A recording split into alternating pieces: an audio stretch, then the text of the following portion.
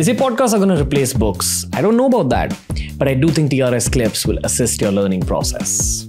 What are the Matrikas, Dr. Vineet Aggarwal? Okay, so see, Matrikas, there's some beautiful depictions. If you are into,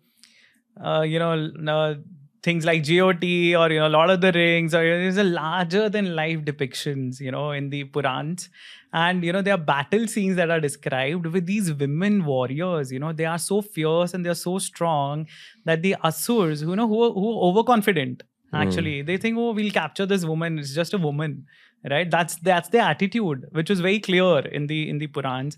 And these so-called mere women, they teach them a lesson they'll never forget. Okay, it's so beautiful, to read it.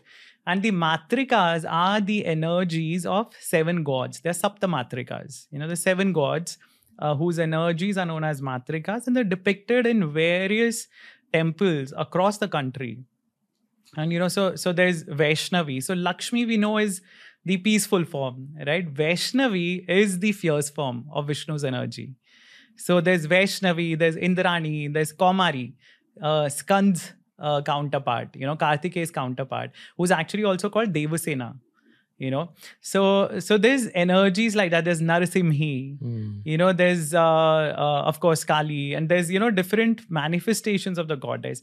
And very interestingly, I was just reminded of this, that there's an Indus Valley seal which shows, it is a beautiful seal.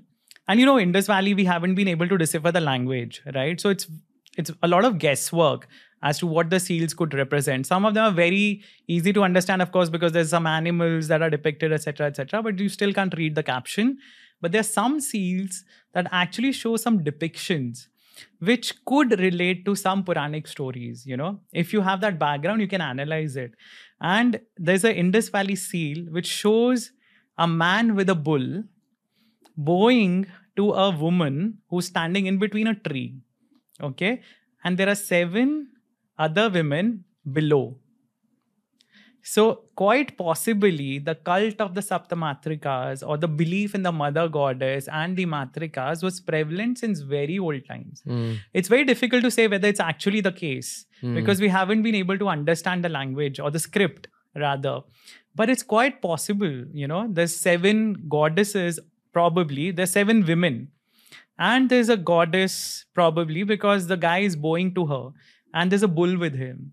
So it could be representing Shiva and Shakti, and Shiva in an inferior form where he's bowing to Shakti and the Saptamatrika standing there. It could actually be related to this very incident, where Shiva is actually asking for forgiveness, that I'm sorry, I didn't know how important the child was to you, etc., etc.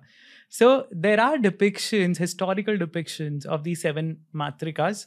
Thanks for watching. Make sure you check out the entire episode and also check out this playlist that we've curated just for you.